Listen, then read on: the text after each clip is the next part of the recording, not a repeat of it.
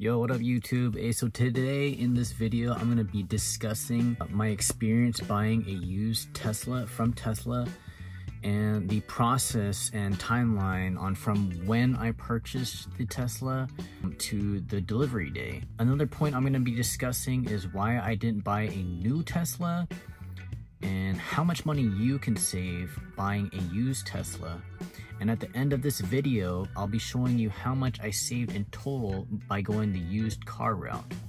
So I've been wanting to buy a Tesla for probably about maybe a couple years, but the price that they were selling Teslas at back in like 2021, where there's a chip shortage and everybody was going crazy over Teslas, was just way too much for me and my family. And for our budget. So I kind of just waited for a while. 2023 just seemed like the right year to buy one, and the prices were dropping. They're dropping drastically. I read on Reddit post that somebody back in 2022 paid $79,000 for their Model Y, only had enhanced autopilot. So if they say they added another $6,000 to that, they would have been paying $85,000 for that Model Y, and I was like, oof, that's kind of crazy for a Model Y. Anyways, so I looked at the prices of a new Model Y with everything, the white color, white seats, with full self-driving. It came out to about $68,872. That was with taxes and everything, including the including the $7,500 tax rebate. When I looked at the used inventory, I saw one that was priced at $52,100. Actually, it was $52,500. I went to sleep. The next morning, I woke up. It was $52,100 or something like that. One thing I was really scared about buying used was not being able to see the car. So that was kind of scary for me. I didn't know what I was getting into. All I know is that they're like refurbished, certified. They go around and do the 5-point inspection. They make sure the tires are good. They make sure the battery is good. Everything in here is cleaned up and everything. But yeah, I'm pretty happy with what we got. Everything in this car was pretty immaculate, except for there was a slight stain here from, I guess, where the previous owner spilled some coffee, and in the back right tire there's a gash in the rim, and you can see on the video, my previous video on our delivery day and how that experience was.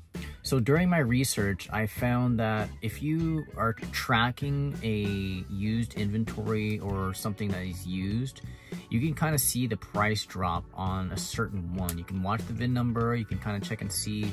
I did my research after the fact that I purchased one. I was looking at this other one that had FSD. It had black seats. I didn't want the black seats. On December 3rd, it started at $63,600. December 7th, I looked at it again. The price was $61,500. December 8th, the price dropped down again, $61,200.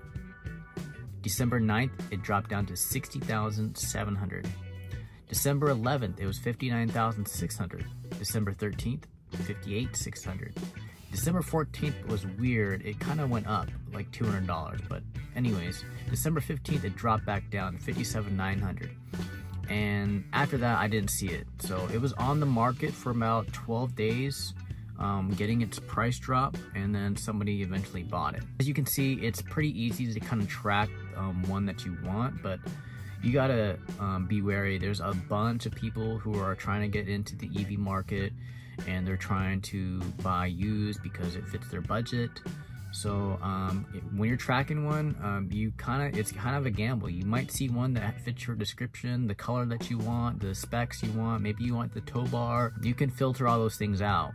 Right now, I didn't really see too much inventory with white seats. A lot of people are kind of hesitant to buy white seats because they're kind of scared that it's going to get stained, but I never have had a problem, and I have 3 kids, and all you got to do is take some baby wipes.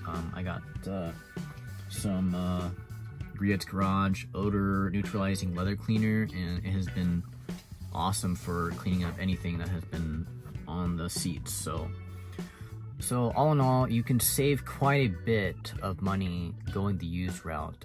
A lot of people are scared to go the used route because they just don't know what they're getting into. But Tesla offers a 10,000 mile and an extra year warranty on top of the basic warranty. So this car had 10,000 miles. I saved quite a bit of money just by going the used route, by having somebody else drive the car for me for a year and them take the depreciation on the car, and I was able to get FSD. The whole point in getting a Tesla, I think, is having the FSD feature.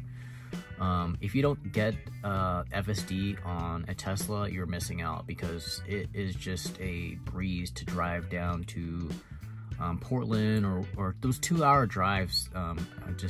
It's very relaxing just knowing that the car is going to drive itself for you. It's not the best, but version 12 is coming out here soon, and I've heard really good things, and I've seen a lot from Holmar's catalog. He is the first guy I've seen that has the FSD beta 12.1.2, and I've seen really good things from just watching his videos. So yeah, if you want to see our Model Y delivery day video, go ahead and just check back. I'll put a link up here to the video of our delivery day. Our used Tesla buying experience was pretty amazing. The guy who helped us out was pretty awesome at answering any questions and being very courteous, making sure that we had enough tire tread. So in this part of the video, I'm going to be revealing you guys my motor vehicle agreement with Tesla, and it's going to show you the taxes, how much I paid for the vehicle, the delivery fee, and everything there. So here's the timeline of when I purchased it and to when I got it. I ordered it December 1st at 3 o'clock in the morning because I couldn't sleep. As you can see, it was $52,100 plus the transport fee of $1,000. I immediately got a text and they told me to do everything to the app. So I opened up the app and I pretty much got all the stuff done, got my registration. I told them I was doing a trade-in, got my third-party financing done, and then the other stuff was kind of grayed out. Made sure you have insurance, your down payment, and delivery day, and final review agreements.